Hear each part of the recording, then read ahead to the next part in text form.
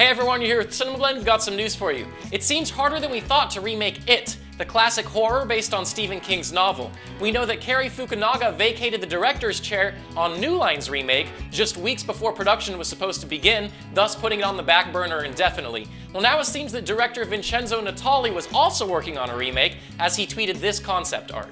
The concept artist is Amro Attia, and Vincenzo Natali is the director of the disturbing film Splice, on which the two work together. Caption tells us the not-so-good ones are by him, and the good drawings are by Attia.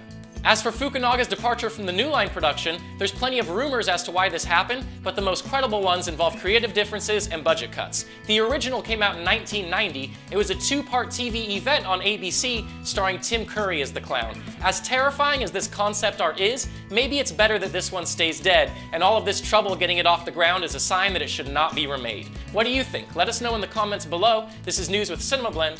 We'll see you next time.